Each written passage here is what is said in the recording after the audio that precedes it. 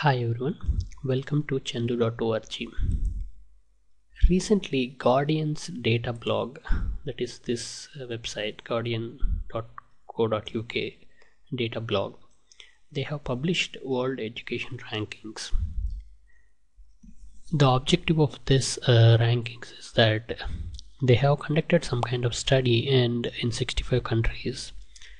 And then what they have found is how much scores each country has for reading, math and science, and some kind of correlation. For example, you can see that South Korea has top spot in reading, math, but third in science, and this is only for OECD, but the total data set had 65 countries. Some of those countries that are not included are like China and a few other countries. So this was one visualization where you could quickly scan, for example, if you are from Finland, you could see that your country is second in 2 and it is first in the science front. So you could very quickly scan. This is also a heat map kind of thing where they have put green to red scale at the bottom depending on the scores, so you could clearly see the heat of your scores. And they have highlighted UK because Guardian being a UK website, they wanted to highlight how UK is faring, and you can clearly see that UK is far better in science than other two things with respect to scores. Now this is a nice visualization, but it is also a bit confusing. It doesn't communicate well, at least that's what few other bloggers thought. So Kaiser Funk, who writes this junk charts blog, he took up this thing and he made a couple of charts. So this is what he said, and then he said the most noticeable features are like, so what he tried to do was he took this data and then he kind of segmented the countries into a couple of groups, 7 groups to be precise, and then he made this chart. Now I have no idea how to read this chart. After reading his post also, I felt a little confused, and I think few of the commenters on his blog also, even he recommended this kind of chart. But then if you look at it, John Peltier says seems reasonable, blah blah blah, and then this lady says it is difficult to read the new chart that you suggested. So what he did was he did a follow-up article in which he explained this chart, but he also suggested a scatterplot matrix. But again, he says this is not a good fit. The only thing this scatterplot suggests is that the countries have high correlation. So if you are performing well in one thing, and chances are highly likely that you are performing well in the other two also.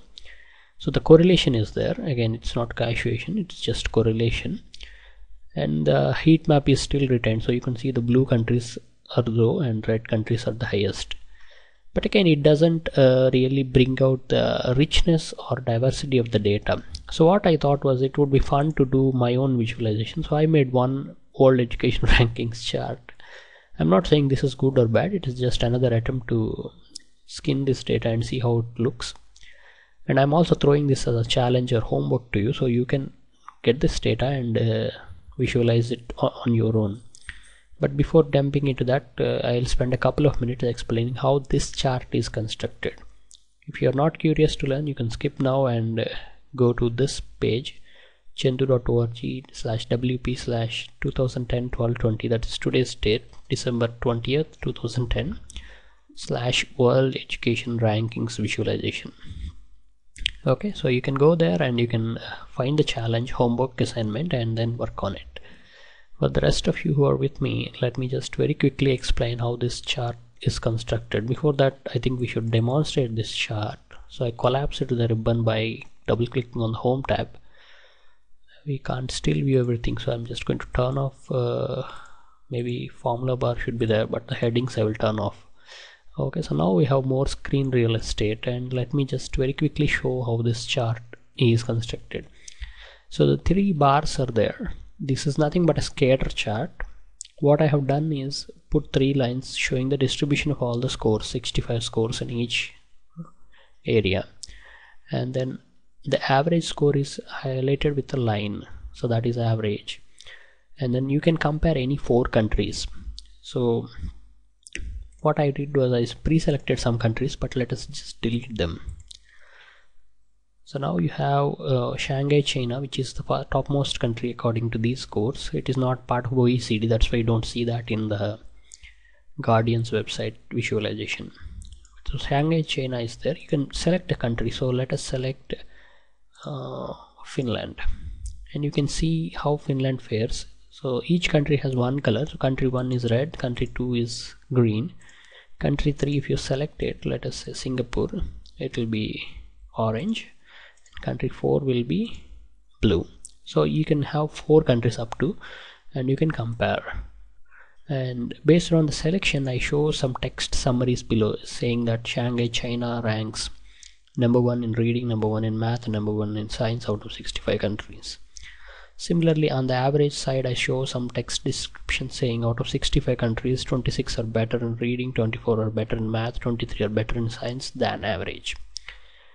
So you can visually see the distribution of scores from 300, roughly 320, 350, all the way up to 600 in some cases. And where the countries scatter, they seem to have a lot of density here around the average, and some cases here also. So that kind of interesting insights can be found out, and you can also compare your own country with some other country. Usually when we have such data, the requirements are twofold. One is comparison, compare between two countries, and second is distribution, see how the scores are distributed. So these two needs are met by this chart, and I find it quite intuitive and useful. I'm not saying this is the best, but this is one alternative and it looks good to me. Let me also show you very quickly how I constructed this chart.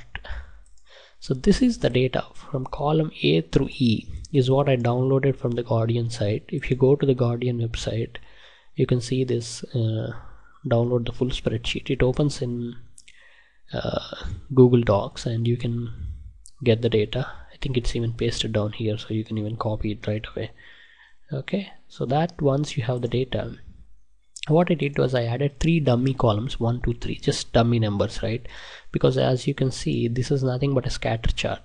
So these are X values, and reading has 1, math has 2, and science has 3.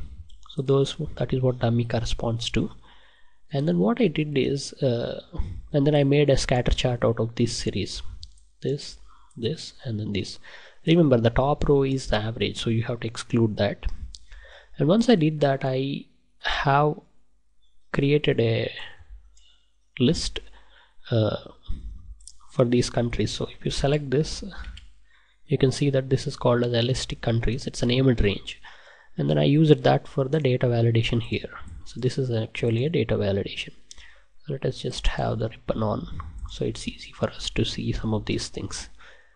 And then what I did is I linked these 4 cells to these 4 cells. So if you look at it, they are references to visualization C, E, G, and I.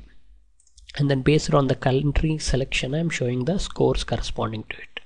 Again, we have dummies here, and I think now you already have bits and pieces of puzzle falling into place. The scatter chart is there, and these 4 countries are nothing but 4 different series. So is average. So there are 5 series, actually 5 sets of series, 1 for all the countries, 1 for average, 1 for each of the 4 countries selected. So 6 actually, not 5. And then what I did is unfortunately the scatter chart does not let you have labels like this. So I added another series called label series. And these are basically 301, 302, 303, indicating these points: 301, 302, 303. 300 is the X coordinate and 1 is the Y coordinate. Remember, the range has values ranging roughly from 300 all the way up to 600. So there is no point showing the 0 to 300 here. It's not a bar chart or a column chart. So I fixed this axis range from 300 to 600. And then what I did is I manually set the labels to these 3: math, science, and reading. So now we have labels here to compensate the missing axis features in Excel. If you don't understand, don't bother, because it's not something that you would worry about unless you come across that problem. And then what I did is I created these messages based on the country selected. So for the country Shanghai, China, I just looked at this score and then found out its rank among all the scores using the rank formula. So rank of L3 in this range. Okay, C4 through C68, and then I repeat the process. For the average, it's not easy to find the rank because averages are not actual scores, they're average scores. So it is unlikely that it is possible that the average score may not belong to any one country, but it could be just an arbitrary value. For example, 493 is there, but no one country has a score 493. There are 495s and 494s and then 489s. So rank formula will fail in that case. So that's why I use the count if. I'm just counting all the values in the range C4 to C68 that are greater than L7. L7 is the average value. So that's pretty much it. Then I created these messages. The only funny thing that I did is, not funny but smart thing is, if there is a country is blank, if you go back to here, you will get a bunch of hash NAs. So I used the hash NAs to actually create any, this box has two purposes. If a country is selected, it shows the summary, otherwise it tags up as a message box indicating that this is where you would select the country. So that I have used the if error formula. So if this cell K, column K has an error, then what we do is I'm just showing this up arrow symbol with a couple of line breaks, that is char 10, and then saying that please select a country. So this helps users that if there is a blank, then they know that this is where the country has to be selected. So if it is like this, then you can select the country. These dots are nothing but equal to symbol in the web dings font. Equal to symbol is nothing but a big circle, and if the country is not selected, I'm not showing the dot because it's useless to have the legend when the series itself is absent. Rest all is pretty much simple, adding the data labels and nicely formatting the chart and having these things.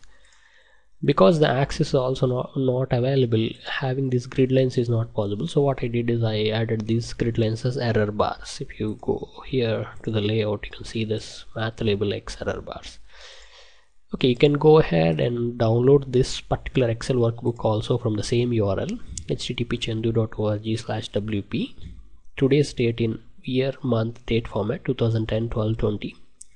Then World Education Rankings Visualization. Or you just go to http://chandoo.org/wp and download the latest, see one of the latest posts. It's likely that this would be on top. I find this chart, as I said, pretty intuitive and useful to understand how the countries perform. Also visually compare one country with another without looking at a complicated thing like this, where there are a lot of colors and a lot of lines flowing from one place to another. Now I encourage you to go ahead and download this workbook, examine these charts, as well as make your own chart visualizing this kind of data. How would you go about it? So go ahead and make that, and if you come up with some chart, please share your work through comments. I would like to take a look at what you can come up with and learn from you. Thank you very much, and you have a great day. Bye bye.